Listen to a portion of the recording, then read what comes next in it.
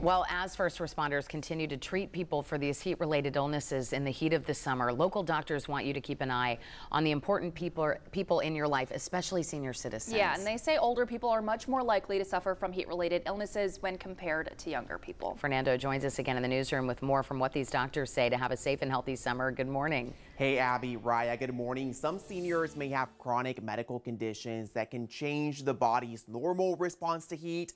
Others, blood flow to the skin reduces the older you get. But regardless of the reason, health experts say seniors are more likely to experience heat-related illnesses, especially during the summers. So seniors and people caring for their seniors, there are some things doctors say you should be doing if you're going to be outside this summer. Number one, consider wearing a hat and light-colored loose clothing. Also, shorten the amount of time you spend outside. If you like spending time outside, consider going on shorter walks or enjoying seated, shaded areas. And number three, remember to drink water even if you're not feeling thirsty. The doctor I spoke to says it really doesn't take long for people to feel sick if they're outside when it's super hot.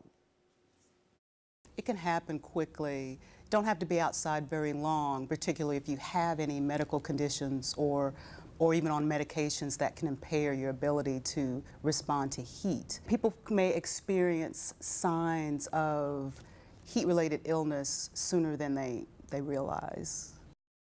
For those of you watching with seniors in your life, Dr. Gillespie says it's important to check on them regularly. Make sure they have access to air conditioning or a cool place to rest. And again, make sure they're drinking tons and tons of water. Dr. Gillespie says some of our elders also take fluid pills, which can cause more dehydration.